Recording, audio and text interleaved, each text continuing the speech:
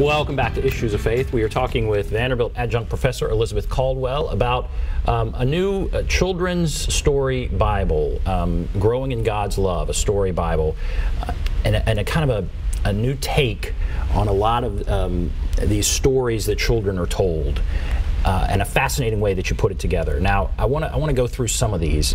One that I remember as a child was Jonah. Jonah and the whale. I believe he was eaten by a whale and lived in there for 3 days. I know I've seen storybook after storybook with that depicted. Right. So what have you seen, and how do you treat it? It's always in there. No, you can't do a story Bible. And of course, you have to do Jesus, of course, that's a given. And you have to do the biggie stories, you know, mainly the men's stories have to always be included.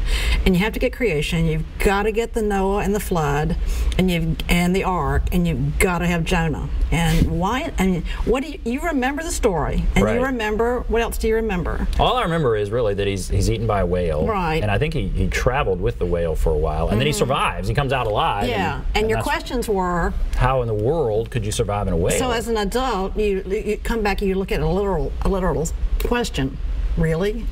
And I did, actually, yes. Yeah, exactly. So, and that's what children will do too. Now, it's a fun story, and the whale is always in it, and children, it's lodged in your memory bank a lot of times because you've seen that picture of that fish, and that's why children's Bible storybooks love the animal stories. Now, the Noah's Ark stories is a hard story.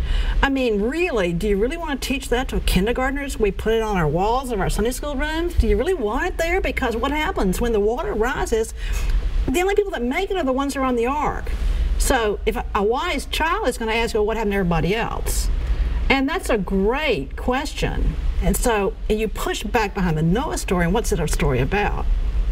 Wiping out the world. Yeah, it is. It's a story about loss, but it's also a story about recovery. So if you're trying to get behind the story to say, well, what it means to have for me today, we're always experiencing loss in our life and hopefully recovery. Jonah. It's always remembered because of that, just what you remembered. And you're a great example of big fish. Well, it's really more than a story about a big fish. And if you have to push it behind what kind of writing it is, it's really a miracle story in some ways. It's a story about a prophet. Jonah was a prophet called by God.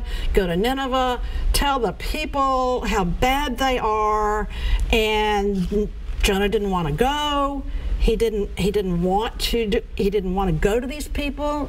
They were his mortal enemy, so he jumps the ship. He tries to escape the job that God gave him to do, and he ends up, they cast him over, and he gets inside the whale. And that's the story you remember. And there are wonderful illustrations in story Bibles of Jonah inside the whale, pushing against the walls of this huge fish, and children remember this fish.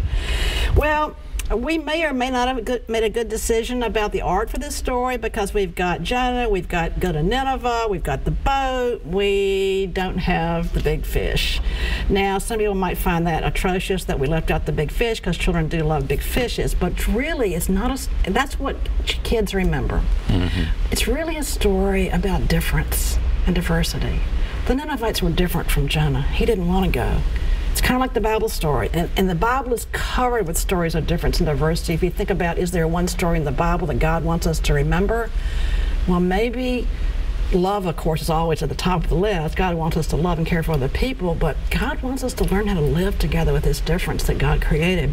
So it's really, we have two stories in the Bible storybook. Jonah runs away, and then the second story, a second chance for Jonah. That Jonah gets a second chance to redeem himself and to follow what God said. So he goes, and the Ninevites, do repent. And we ask the questions of why do you think they listened to Jonah?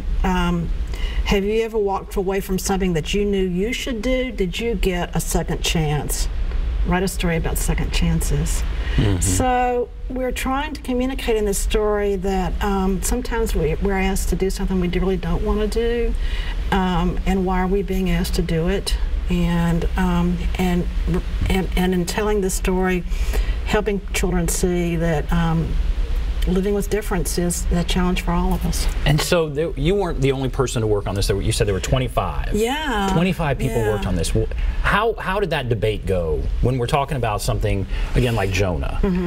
Is there a group that says, oh, we should put the whale, and there a group that's going, no, we shouldn't, and here, how did that go? Well, there are two levels of work here. First of all, there's the level of the story writers, and we had basic instructions for them of what they were to do. We required them, I have a co-editor, my good friend Carol Wareheim.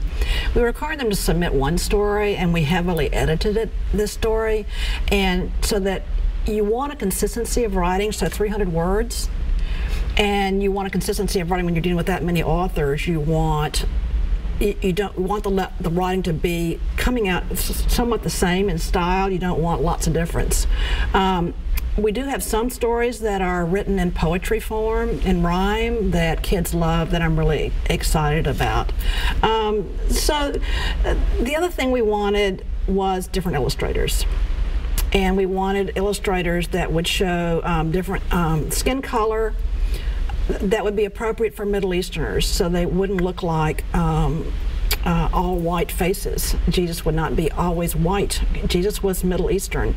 And so our editors chose the illustrators, and there are about 15 of those from all across the world, mostly in the United States, a few from our international. And they were asked to submit drawings and then work on skin tones. So when we were asked to review the illustrations last summer, one of the prime things we were looking for was the skin color. So we have varieties of skin tones in this book, some from lighter Middle Eastern to much more dark, darker colors, more African. And why is that so important? I mean, you said you reviewed 25 other books. Did you find diversity in the other books? Some are very pleasing. There are a few that I really like that have different illustrators, and they've worked on skin color. Some because they use what's called, I call it a cartoon, a contemporary format. It's what's used a lot in church school curriculum. So it's, and they sometimes they're very bland. They look like our faces, and that's just not who these people were in the Old Testament. And so some are better at it than others. Some simply, it's not an issue. Let's just keep on doing it the way we've always done it. For us, in the day and age in which we live, both the skin color and the depiction of diversity of people, differently abled people. So we have some contemporary illustrations in this, as well as biblical. So you'll see some kids in wheelchairs. Yeah, differently abled people. So we were trying to write for an audience that maybe hasn't been addressed before. Because for some, it's a radical statement that Jesus was not white, when that's in fact just a fact. Well, in the African American community, they will say, "Well, it's black Jesus, of course." You know, and is God black? And they ask good questions. Well, maybe there's just no color, but color is important and how we see it.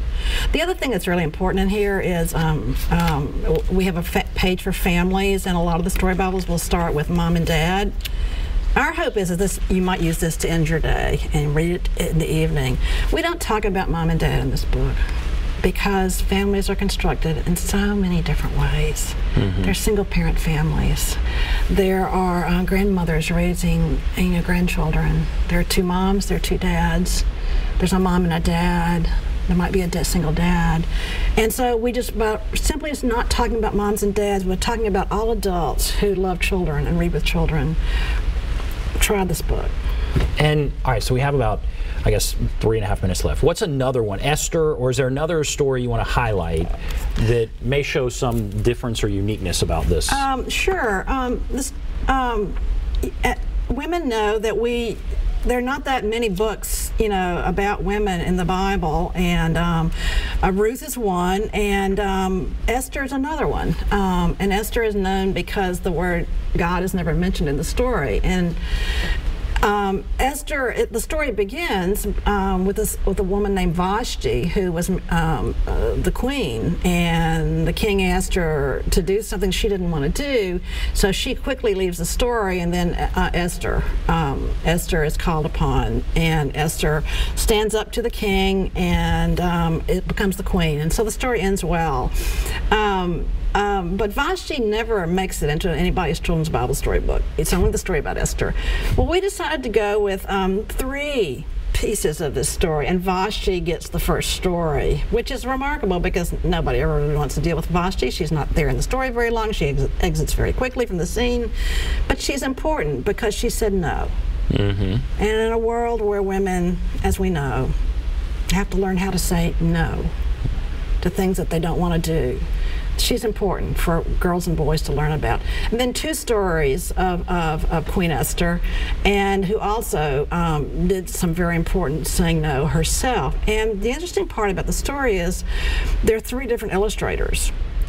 So you have 3 different illustrators illustrating the same story, and our editor said that he really wanted children to grow up learning that God has many different faces and different ways of working in the world. So Esther's going to look different in each of the stories. So where can you get this? Let's say somebody wants to get it, they're here in Nashville, where can they get this? Well, first of all, they could go to Parnassus Bookstore, which has it in their bookstore. Secondly, it's published by Westminster John Knox Press, so it's available on their website, and then it's also available on Amazon. And do you see this in Sunday schools, or do you see it just, parents reading it at night to their kids? Sure. Sunday schools, definitely. I think it could be a resource in church school rooms. I think also for the churches that have times with children in worship where they come down, they do a story. Because the stories are so short, 300 words, they could just be used and told by a good storyteller.